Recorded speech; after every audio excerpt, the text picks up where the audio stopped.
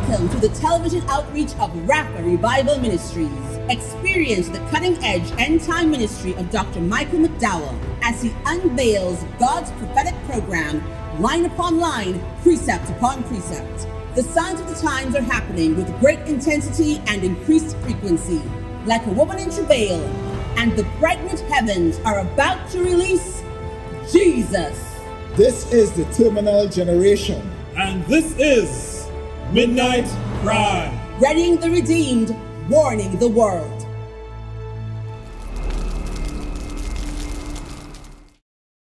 Welcome to another episode of Midnight Cry. I am Crystal Bramble. Tonight, Dr. McDowell will be going through Revelation chapter 12. He is going to explain the three main characters: the woman, the red dragon, and the man-child. Sit back, relax, and enjoy as Dr. Michael McDowell reveals the book of Revelation chapter 12. Praise the Lord, everybody. We want to welcome you one more time to Midnight Cry, where we are readying the redeemed and warning the world. It is our conviction and our stated belief that we are living in the last days, the closing days of time. The Bible tells us in the book of Matthew, chapter 24, that the generation that sees Israel become a nation again, and that happened in 1948, will be the last generation of men to live on this planet before the rapture and the return. That means, amen, that we are now living in the terminal generation, and the end is very near.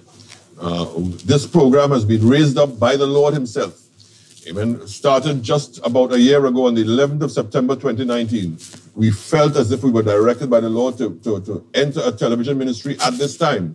And by January 2020, so much was beginning to happen in the world that we are assured that this is God's timing. And even as I speak, and it is now late September, this has been recorded in late September 2020, we can see stupendous and all sorts of strange things happening on planet Earth. Just as the Bible prophesied, just as the Word of God said, everything is coming together. There's a convergence taking place. And we just had a Zoom webinar called The Convergence. So we're going to have another one coming very soon called The Shift. And we are entering into a time where there's going to be a shift. And God is beginning to shift the consciousness of those who will listen, to take our minds away from this earth and lift our eyes so we can touch the glories of heaven. Give us an idea of what we're going to experience in the spirit realm. Because soon and very soon, we are going to see the King. And with this assurance, we want to continue our journey into the book of Revelation. And we are about to get into Revelation, the 12th chapter. Well, I just want to read from my text, Revelation Reality. And for those of you who would like to procure a copy, this is available at our website, michaelmcdowellministries.com, michaelmcdowellministries.com. You can get the book as an ebook, which will be downloaded to you directly, or you can get it from the website as an Amazon paperback, which will be shipped to you, of course. And this is a textbook on eschatology, and it tends to take you from the simple things to the complex things. And I believe it can be enjoyed at every level, the level of the novice, the level of the trained student, and even the level of the expert. You're going to get something, glean something from this as God unfolds to you the end times. And here's what I say in looking at my outline of the book of Revelation. 3 parts. Part 1, the things which thou hast seen. Part 2, the things which are. And part 3, the things which shall be hereafter. Part 3, the things which shall be hereafter, has 5 cycles. And we have just completed cycle 2. And cycle 2 of this third part of the book of Revelation has 5 sections. And I'll read them for you. The tribulation, servants and saints. The terrible trumpets. Thunders and time out. 2 tormenting testifiers. And finally, the temple and the testament. The tribulation, servants and saints are chapter 7. The terrible trumpets are chapters 8 and 9. Thunders and time out, of course, are chapter 10. 2 tormenting testifiers and the temple and the testament are chapter 11. We have just concluded chapter 11, which we saw brings us to the end of one cycle. And the third cycle begins in Revelation chapter 12 and goes all the way to Revelation chapter 14, where there's another ending. So today, we're going to be looking at Revelation, the 12th chapter. This is a wonderful chapter. I'm looking for adjectives. This is a exhilarating chapter, a very interesting chapter, a chapter where we are going to begin to apply our interpretive skills. We're going to begin to look at picture, and we're going to look at the symbology, and we're going to apply the unraveling of the symbology by using the analogy of faith. We're going to find places in Scripture where these things are stated, so we can bring to fullness, or we can flesh out, or we can gel exactly what the symbol is talking about. So Revelation chapter 12 begins like this. Let me tell you what it's called in my outline. Revelation chapter 12 is called the woman, the word, and the warfare. The woman, the word, and the warfare. And it starts by speaking about a woman that John is seeing. John the Revelator is seeing this woman in the heavenlies. Here's how it starts. Verse 1. And there appeared a great wonder in heaven, a woman clothed with the sun, and the moon under her feet, and upon her head a crown of 12 stars. What a rich vision. Can you imagine? The dark blue or navy blue or dark or black background with stars speckled or outer space. And then after that, we see a great wonder appearing. A woman, the garment she wears is the sun. In other words, it's bright, it's shining. It's almost, you almost can't look at it. And she is standing on the moon. Wow. Amen. And then she has on her head a crown of 12 stars. That is rich symbology. And as it goes on, it says that she was pregnant, verse 2, and she, being great with child, cried, travailing in birth and pain to be delivered. And there appeared another wonder in heaven, and behold, a great red dragon, having 7 heads and 10 horns, and 7 horns upon his heads. And his tail drew the third part of the stars of heaven, and it cast them to the earth. And the dragon stood before the woman, which was ready to be delivered for to devour her child as soon as it was born. And she brought forth a man-child, who was to rule all nations with a rod of iron. And her child was caught up to God and his throne. And the woman fled into the wilderness, where she had a place prepared of God, that they should feed her there 1,260 days. Stop. Wow. That's action. That's what I call action in heaven. You know, it's extremely visual. You know, there's a movie company, I think it's called Universal, and their logo, when a Universal movie is beginning, you see the heavenlies, you see the stars, then you see the earth, and then you see the words Universal coming around the earth, and a beautiful picture. Well, this is action and colorful action in heaven. A woman clothed with the sun, standing on the moon, amen, a crown of stars upon her head, and she's pregnant, she's about to deliver a child, and then a great red dragon appears, and that great red dragon is standing there. He wants to devour her child as soon as it is born. Wow, what's this? And this child is a male child that's caught up to God on his throne. And this child also rules all nations with a rod of iron. What's happening here? What's this interplay? And then it tells us a number of things about the dragon. Well, the first thing we need to find out is, who is this woman? This woman who brings forth this man-child. Of course, I know there was, during Trinidad Carnival many, many years ago, when the famous band producer, Peter Minshall, had a carnival depiction, where he used the man-child and a number of other Christian symbols. Well, this male child, this man-child of Revelation chapter 12, is of course Jesus Christ. He's caught up to God on his throne. He rules all nations with a rod of iron. Amen. So it's Jesus. We're still trying to find out, but who is the woman? Is the woman Mary? Is the woman the church? Is the woman Israel? And the only way we can get the answer to that is to find out from Scripture itself. The Bible says that the woman is clothed with the sun, the moon under her feet, and she's wearing a crown of 12 stars. Where else in Scripture can we find these exact symbols? A sun, a moon, and stars. The only place where these symbols coincide is in the book of Genesis. You know, sometimes we believe to study eschatology, we need to study Daniel and Zechariah and Revelation, and these are apocalyptic books. But right in the book of Genesis, the end is enclosed in the beginning. And in the book of Genesis chapter 37, the Bible speaks of a young man called Joseph. And Joseph has a dream. And in the dream, he dreams that his sun and the moon and 11 stars are bowing down, doing obeisance to his star. And he after the dream, now he was an indiscreet dreamer. He would tell all of his dreams to everybody. He went and he told his family the dream. And it is significant that Jacob says, remember the dream is the sun and the moon and 11 stars bowing down to a 12th star, which is him. And Jacob gets angry. Jacob says, son, how could you dream such a thing? Do you believe that I and your mother and your 11 brethren will bow down to you and do obeisance to you? You are the least of us. So there we have it. The sun represents Jacob, Joseph's father. The moon represents his mother. And the 11 stars represents his brethren. So it means that the woman is not the church. The woman is not Mary. The woman is the whole house of Israel. So the woman depicts Israel. And we get that by using the analogy of faith and unraveling the symbology. And this woman is, of course, she is pregnant, travailing, verse 2, travailing in birth and pain to be delivered. And there appeared another wonder in heaven, and behold, a great red dragon, having 7 heads and 10 horns, and 7 crowns upon his head. Now, everybody knows the symbology of the red dragon. This red dragon is not Bruce Lee. Amen. It's not some other figment of our imagination. This is Satan himself. He's called the dragon, the great red dragon. And in other places, he's specifically identified as the red dragon, the old serpent, Satan. Amen. So we know who the red dragon is. And but this red dragon appears in the form of having 7 heads, 10 horns upon those heads, and 7 crowns upon his heads. And anyone who has been studying scripture for any time understands that this is a depiction. This is the visage or the appearance of the Roman Empire.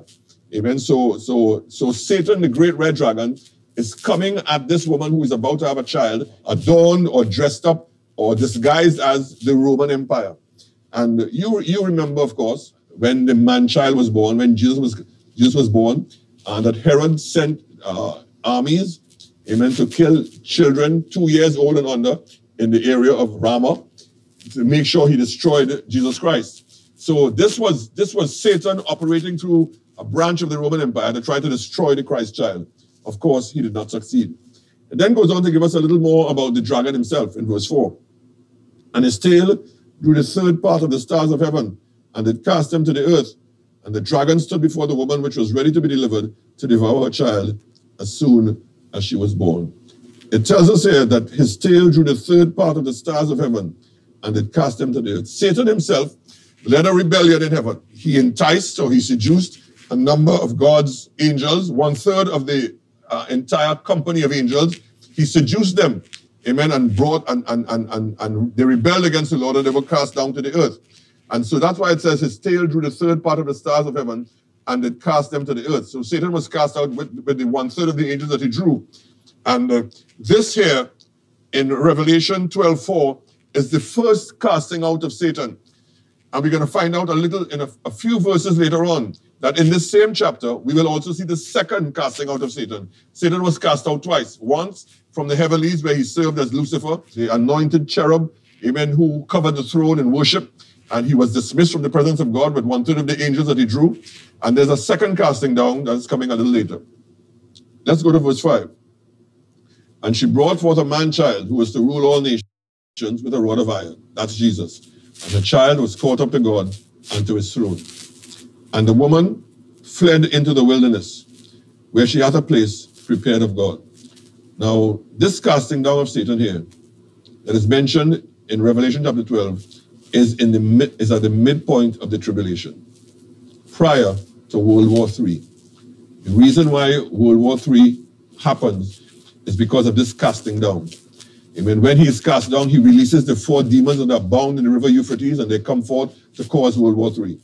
And the Bible speaks of this casting down in another place and says, he has come down unto you, the devil has come down unto you, having great wrath, for he knoweth that he hath but a short time. When it says, and the woman fled into the wilderness, where she had a place prepared of God, that they should feed her there 1,260 days, that's 1,260 days. That again speaks of the second half of the tribulation, 42 months, 3.5 years. And the woman here is Israel, a remnant of Israel. Those who will serve the Lord Jesus Christ will be persecuted by the devil in the end times, and they will flee from him during the great tribulation. That's what the Bible says in Matthew chapter 24.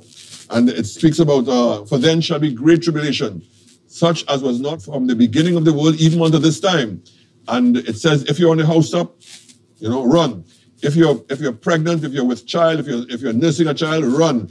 Amen. And it talks about if it's on the Sabbath day, run. And he's speaking to Israel and to the people who serve God in the end times, in the tribulation.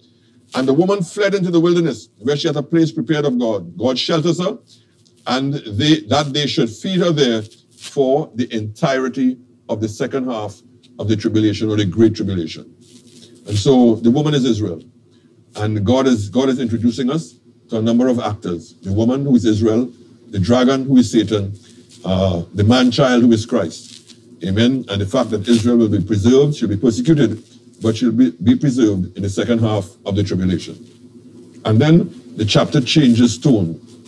But we have been prepared for the change of tone by what has gone before.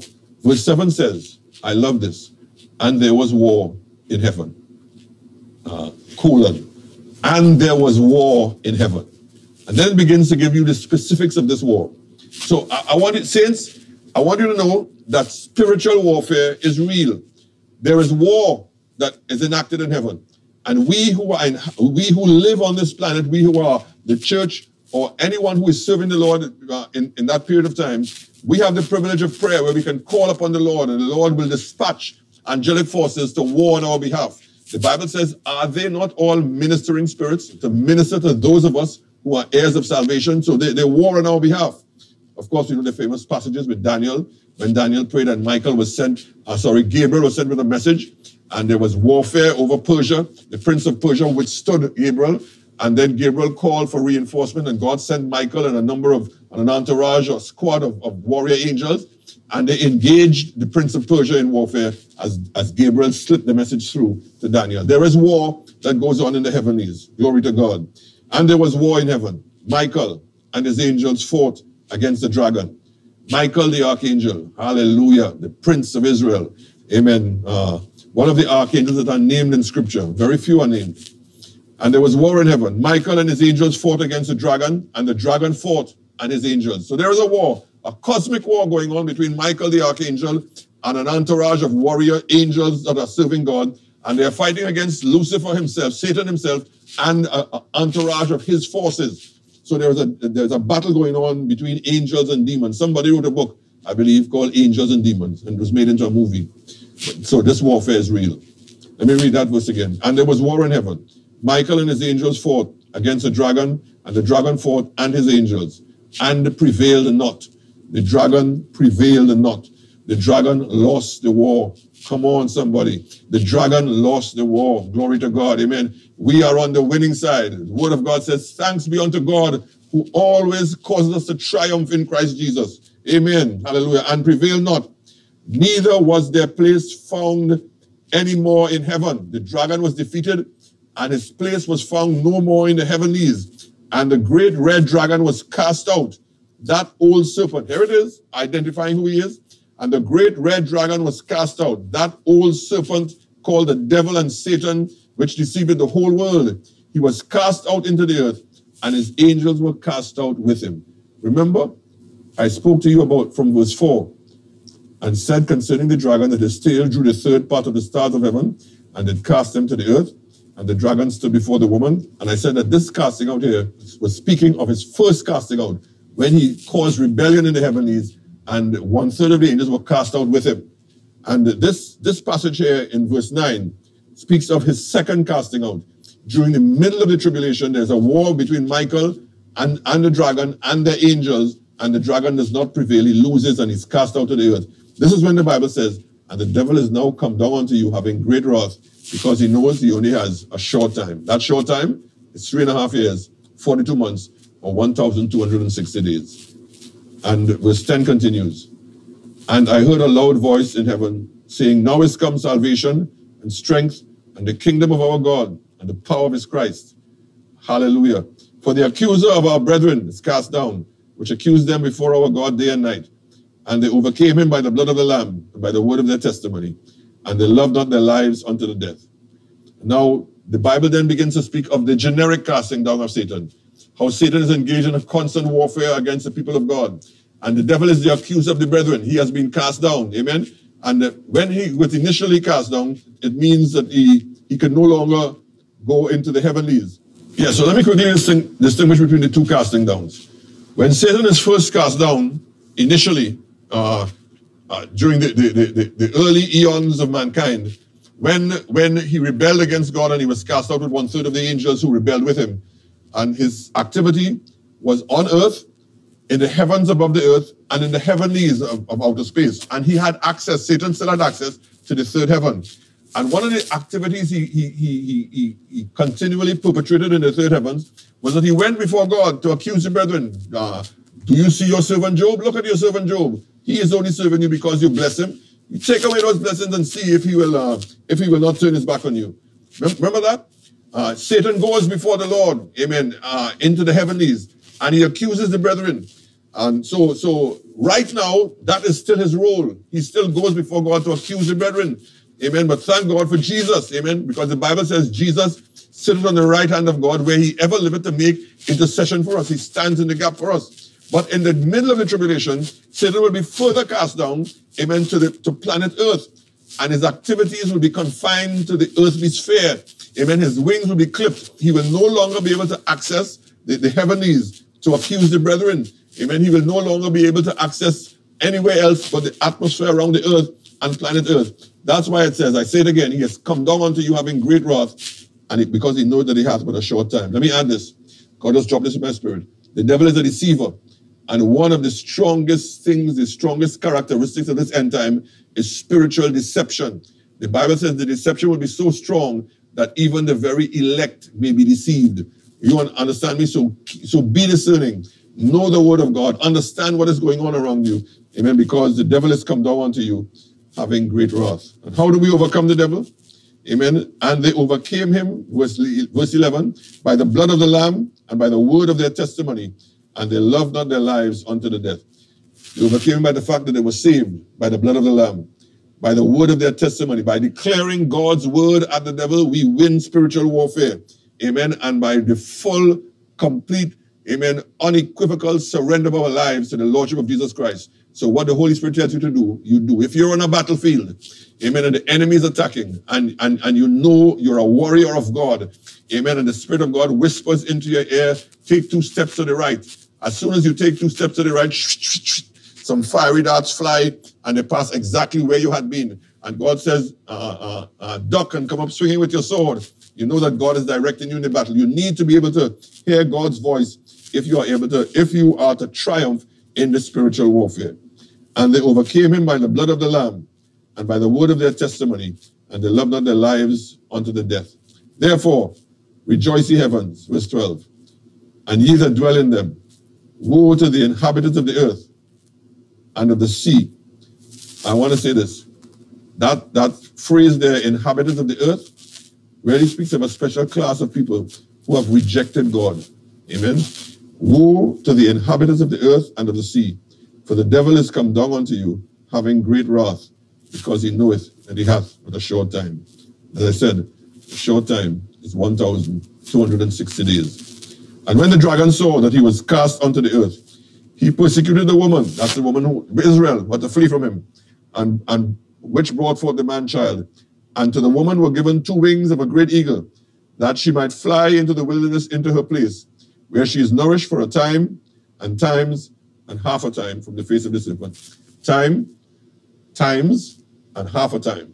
Amen. 3.5 years. So this is Israel being protected by God during the 3.5 years of the Great Tribulation.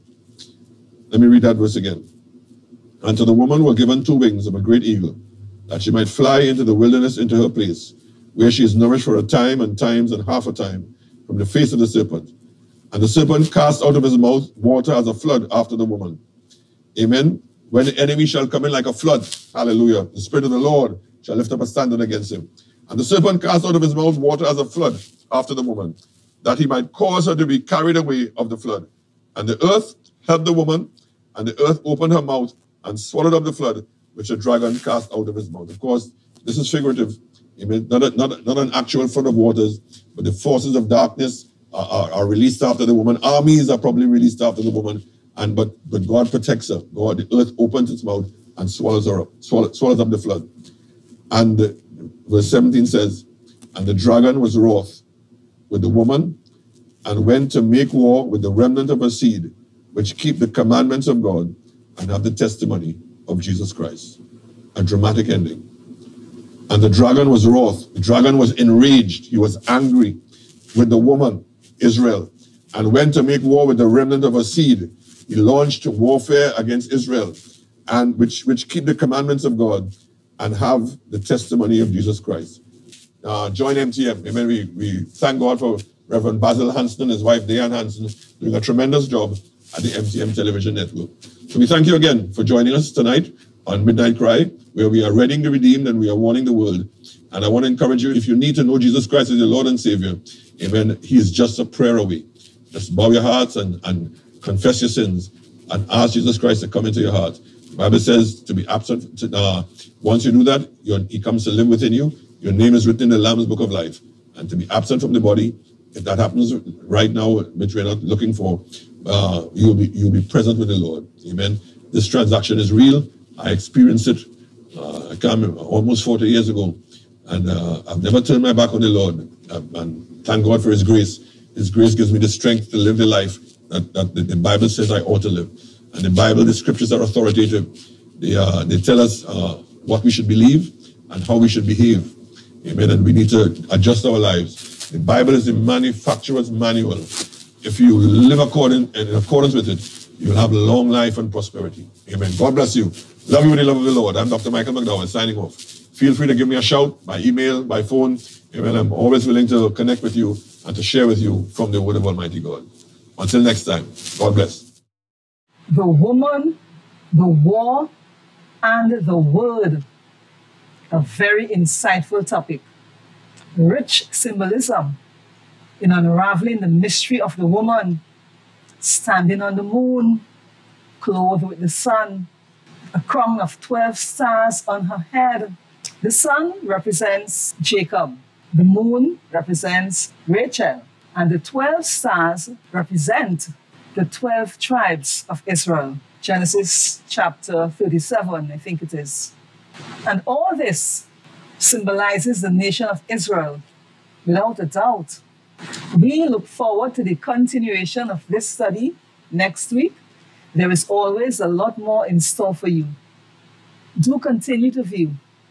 Bye for now. Love you with the love of Jesus.